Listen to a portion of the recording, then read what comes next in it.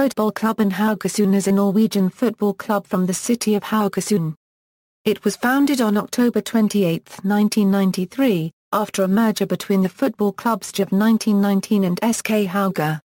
FK Haugesund played in Tippeligaen in 1997, 1998, 2000, 2010, 2011, 2012 and in 2013.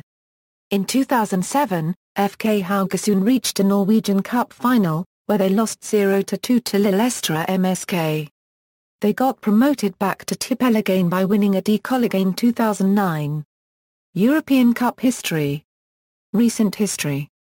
Current squad, as of December 7, 2015. Note: flags indicate national team as defined under FIFA eligibility rules.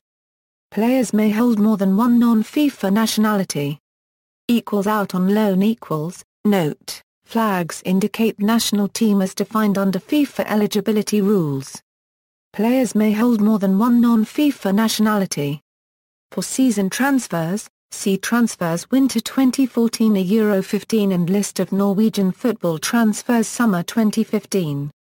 Coaching staff. Administrative staff.